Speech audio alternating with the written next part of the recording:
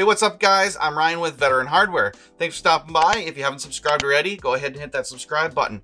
I'd appreciate it. Today we're going to be talking about a 2.1 speaker set from Creative, the SBS E2900s. Now, right off the bat, you'll notice the blue light on this. So this is a little bit more of a flashier 2.1 setup, and I think Creative is trying to make it to be the jack of all trades. So is it a computer audio system? Is it a bookshelf speaker? Home theater speaker system? I think that's what Creative was trying to market this as, was a jack of all trades speaker system. I think what Creative failed at was putting too much into it. Let me elaborate by that. When you start putting other things in and starting neglecting audio quality, things start to suffer. So for example, for $100, I'd expect this to sound a lot better. For $100, I could also get the Eclipse Pro Media 2.1 THX certified speakers, which are by far the golden standard for computer audio these days. Hell, you can even hook them up to your TV and they'll sound phenomenal. Just running on the specs, it is a 5.25 inch subwoofer with the satellites being 3 inches. Power is rated at 15 watts per satellite and 30 watts for the subwoofer with a peak system power of 120 watts. Frequency response is rated from 50 to 20,000 kilohertz.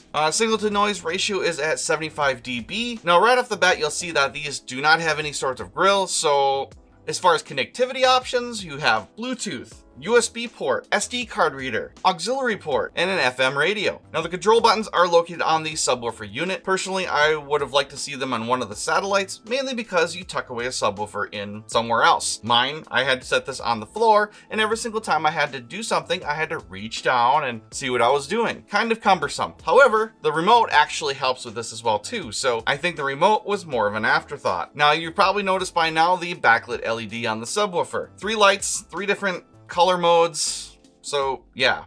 All right, so why don't we give this a listen to some royalty-free music and we'll come back for a conclusion.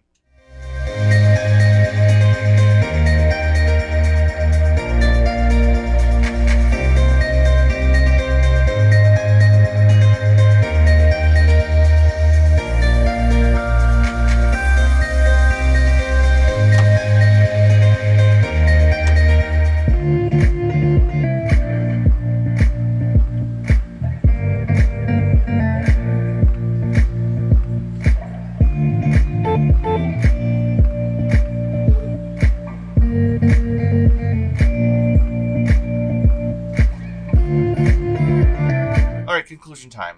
The 2900s didn't sound bad. They were a little bass heavy, so they could have used a little bit more treble, but they didn't sound bad. I guess my main problem with the 2900s is all the extra connectivity. That money could have been used for better sound quality and or more subdued looks. The glossy finish that's on all the speakers, satellites, and the main unit, fingerprint magnet. The speakers, yeah, I can see these getting damaged really fast. Nothing to protect them. But I mean, realistically nowadays, how do you listen to your music? I know I don't use an SD card or a USB flash drive to put my music on. I stream it. Whether I'm on my smartphone or my computer, I stream my music via Spotify or iHeartRadio, YouTube Music, whatever your streaming service ends up being, which Bluetooth is good to include with this. But the other ones make no sense. Radio used once. Like I said before, this is priced at $99.99 on Creative's website and on Amazon. Links to it will be in the description below. Please sound off in the comments what you're using for your audio device, whether it's just headphones, speakers, both. What do you use? I'd like to know, because I'm actually shopping. All right, guys, I'm Ryan with Veteran Hardware. If you haven't liked and subscribed by now, please do so. It helps me out a lot. I'll see you guys in the next one.